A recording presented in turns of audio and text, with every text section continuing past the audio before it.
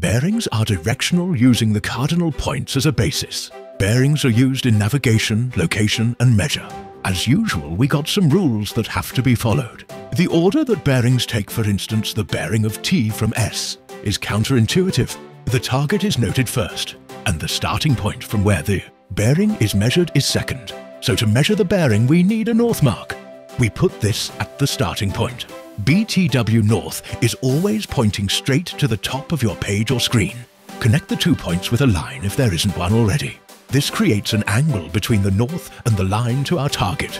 In this example, we'd measure and find it's 105 degrees. Notice we measure from north, round in a clockwise sweep until we hit the line to the target point. If the angle is less than 100 degrees, we still maintain the 3-digit format with zeros. 60 degrees is 060 degrees, and 6 degrees would be 006. Sometimes we are given angles here, 125 degrees, and use our understanding of a straight line or full rotation.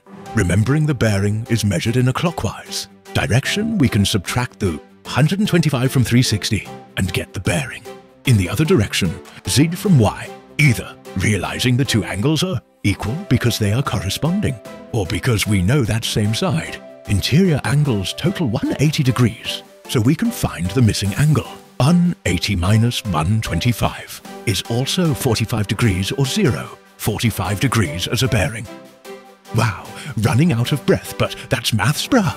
Subs, comments, likes and shares are like vitamin pills for me right now.